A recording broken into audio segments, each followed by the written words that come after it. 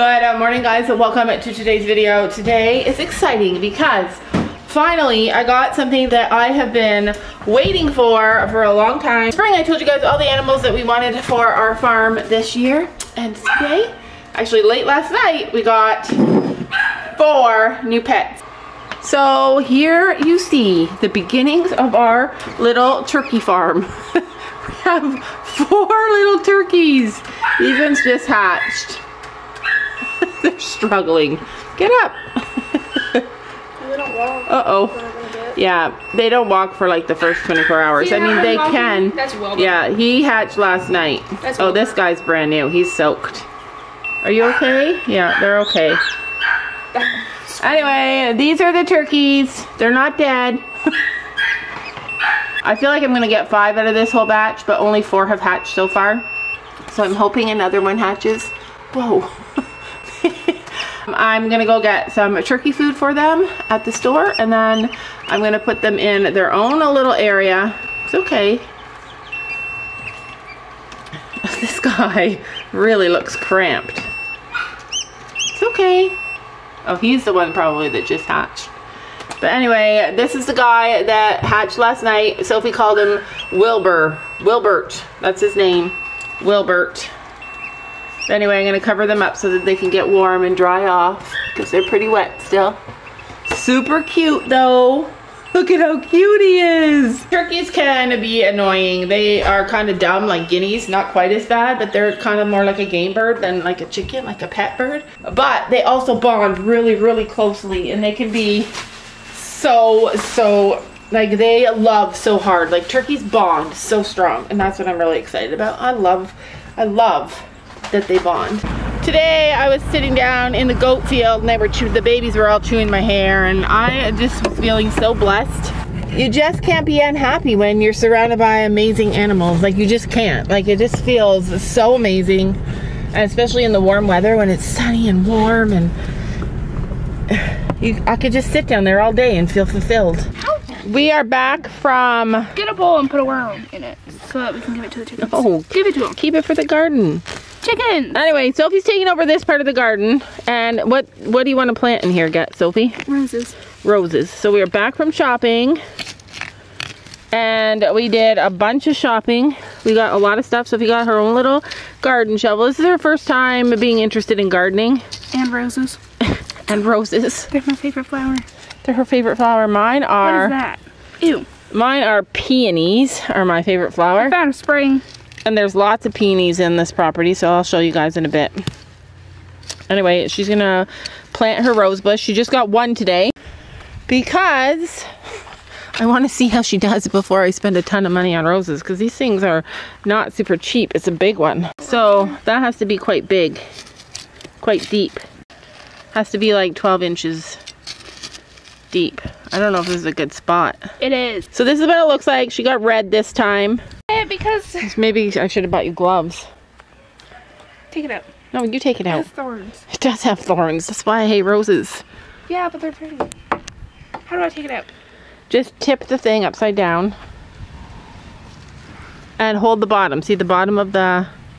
Yep. There's no thorns down there. Bobby runs this over. My brother has a habit of running things over. And I gotta ruffle this up, right? Yeah, ruffle that up. Yeah. Just wait, just down at the bottom a little. Just a little. Is that enough water? Oh, you gotta give it lots of water. Remember, it's gonna wilt a little bit.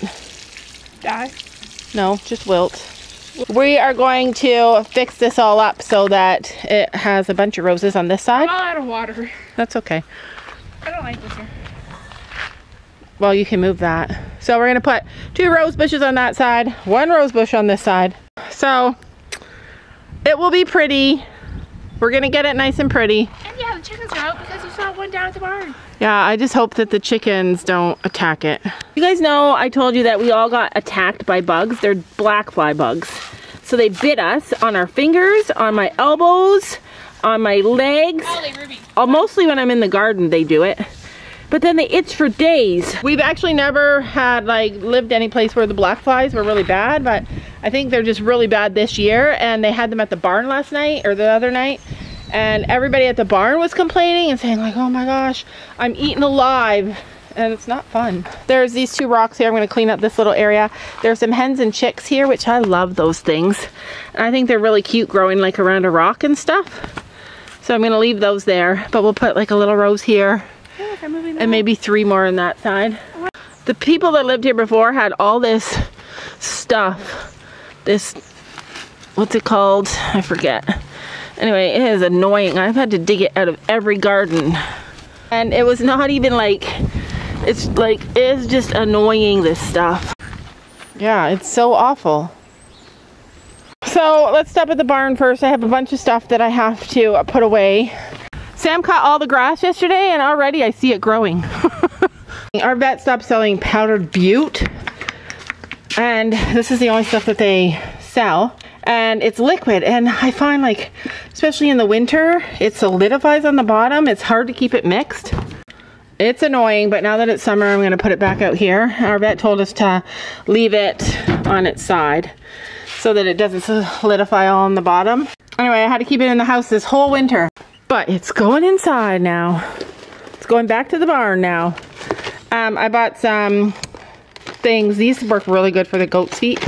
So I bought a bunch of those, and then I have some seeds that I have to finish planting in my garden. And I have some more, like some towels and stuff to go in my birthing kit. I'm getting pretty comfortable leaving the pig out now. Like, we left her out and we were gone all morning shopping.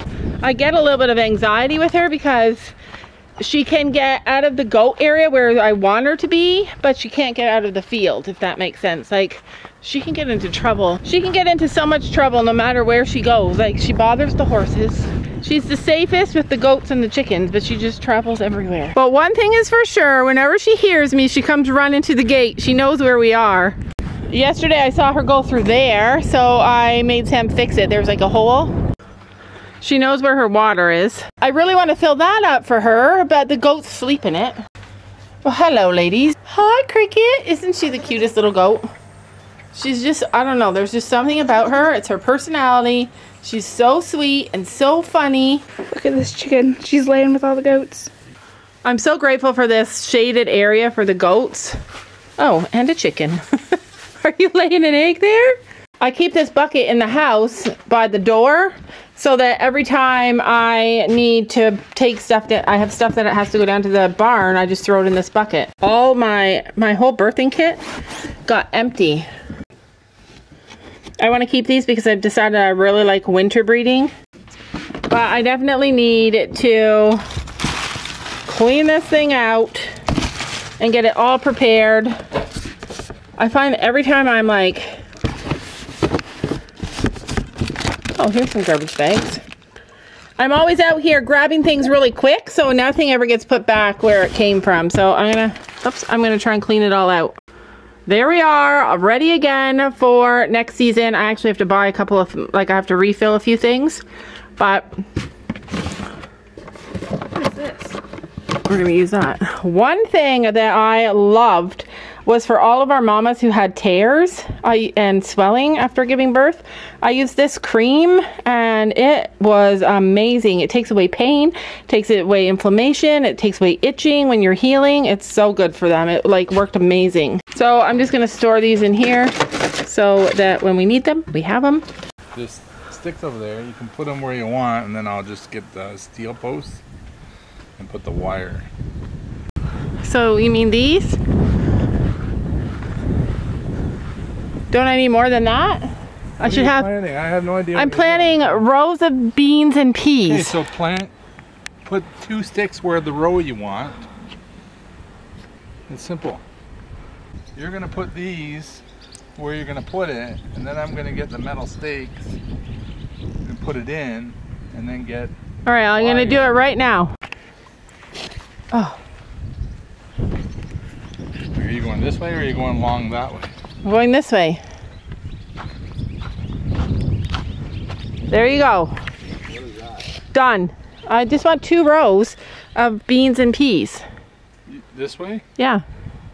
With that much space in between? That's Well, I don't know. Space them however you want. I'm gonna put steel posts, and then I'm gonna get that fencing and put the fencing on each one so it can grow. Yeah, I like them close, but far apart is fine too. Because Sam's dad's giving us a... How much do you have? Because if I go that way... I don't have a lot. Oh. But I'll buy more as soon as I find more, and then maybe I'll order some from Amazon, and then I'll add more. But Sam's dad is giving us a bunch of tomato plants. He's like a tomato freak. Allie, get out of there. Get out of the garden. So I actually only have like a little bit left of space for your tomatoes. So that's like my beans and peas area. That's enough room for... Yeah, I only had one really long row last year, and I had a ton for the whole season. So that will work. That will be perfect. The garden is quickly getting small. So I planted up to here with, and all the way down even, with like, I planted pumpkins down there where the grass is. I planted like some melons and some cucumbers. I have a lot of stuff left to plant. One of my favorite plants ever is a bleeding heart plant. I don't know if you guys know what it is. I'll show you. You have to plant them kind of in shade, and I want to plant one right here. They're seriously one of my favorite plants ever. All right, the turkeys are stressing me out. They like lay there like they're dead, except for this one. This one I dropped on the floor, but he's doing well. But the rest, I keep thinking they're dead. Like they sprawl out really weird with their legs. Because they can't walk yet. I know, it takes them a little while. I'm gonna leave them in here, but this guy over here actually is kind of suffering, struggling. I think he's got wry neck. I don't know, something happened when he was being born, and he's either, oh, his eyes are open. They weren't open before. So I'm gonna give him some medicine because I ended up only getting 4 out of my 6 turkeys hatched, and I want all 4 to live. Oh, he's chirping now. So I'm gonna give him some medicine. It will really help. This one's fine. Yeah, Sophie of course gets the good one. He's brain damaged. I dropped him, but he's super cute. He is so adorable. I love him. Others, but literally, like, they fall over on their back and then they can't get up. And our chickens don't do that. They all do that. I might give them all medicine. All right, everybody had medicine, and now they're gonna be a lot better. I gave them, except for the one that's doing really well. So when I got these eggs, they were really dirty. Don't fall over. They were really dirty and they were kind of old, so I wasn't sure if they were gonna be okay. But look, they're already a lot better. Like one of them was just laying there. It looked like it wasn't gonna survive, but, oh, maybe it was him. It was him. Because it's, oh no, maybe not. I don't know. Anyway, one of them did not look good at all, but now they're kind of all at least laying prone instead of on their side with their legs kicked out. I think they're gonna be okay. I'm gonna leave them in here though for the next 24 hours. And I'm gonna continue to give them medicine because it will just really help them, especially if sometimes chickens are just weak when they're first born, and that's normal. But these guys, I don't know, I was a little concerned about the quality of the eggs, because if the eggs are really dirty, sometimes they can have bacteria, so when they hatch, they get this bacteria. And I kind of was worried about that, so anyway, I'm treating them with medicine. They should be okay. But you guys, we got 4 turkeys, and you might not be excited, but I am excited about turkeys. Apparently, it's supposed to rain for the next 4 days. Hopefully it does, because I mostly have my garden, and I still have a few other things to plant. I also have plants coming that I can't put in yet, but this is what it looks like so far. These are all my beans and peas and peppers. I really want to plant like all my lettuce in here, but I just know I won't have enough room to harvest everything. Then I have from here to about here. So I have this little section here that I still have to plant. I have a bunch of lettuce, and then I have some plants that are going in. And even though there's a lot of grass in here, I planted some stuff in here. I find it so weird that I'm loving this farm life so much. Before we moved here, I felt done at horses. I had always wanted goats, but we didn't have enough room there, and it just wasn't set up very well for goats. Then we got the goats, and we started free ranging our chickens, and it's been like a dream. Today, we were driving in town, and I was looking at all the houses and all their yards, and I was thinking like how it's so crazy how a certain lifestyle suit people differently. Like I could never live in town anymore.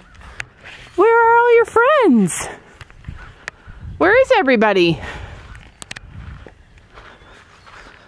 It's okay, stay. Don't get up. Where is everybody? Oh. Everybody's napping. You're all lazy. Everybody's chewing their cud. Everybody looks happy. There's my sweet girl. I just love her. It's actually been so super quiet on the farm today. Like, so quiet. The whole time I was gardening, I could hear Penny squealing at Storm. I just want to say, though, I'm so excited about Sophie's horse. Like, so excited. We're going to go tomorrow and visit her. So, there are other things that we want to do around the farm, but I'm tired now. So, we're going to finish them tomorrow. One of the things is that Sam always, I think it's a man thing, they always like make a junk pile. And I don't care that he makes a junk pile, but he always makes like 100 junk piles.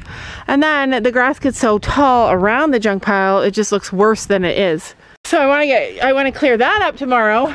And Sophie and I are going to go and visit her horse. But I also want to clean this up tomorrow too. I want to like wash everything, make everything nice and clean and organized. Am I the only one that gets so super excited when I have so many jobs to wake up to? I also want Sam to finish fixing this and bring it into and take it into the chicken coop. I'm going to put the baby chicks that we have. Shoot, I forget what they're called. They're giant chickens anyways. I wanted to put them in here so that they can live here, and then put the turkeys in the little brooder that they're in. I have so many plans for the weekend, so many plans. Even though I can do all this stuff during the week, it just feels like when it's a long weekend, it just feels like you can get all of your projects done. I don't know, it's hard to explain. But I'm excited. But I'm really excited about Sophie's horse. Like, at first I was so nervous, and now I'm so excited. Like, I don't know. I just can't get over how amazing she is. I can't wait to go and see her tomorrow. So we're just gonna go for a visit. Sophie just loves to go and brush her hair. She takes forever. She uses all these lotions and stuff, and she brushes her tail. Her tail is so thick. Takes forever for her to get the hair, like get it all clean. She grooms her. She does so many things, gives her treats. We spend so much time with her. Like, she's so fun. Don't you know that you're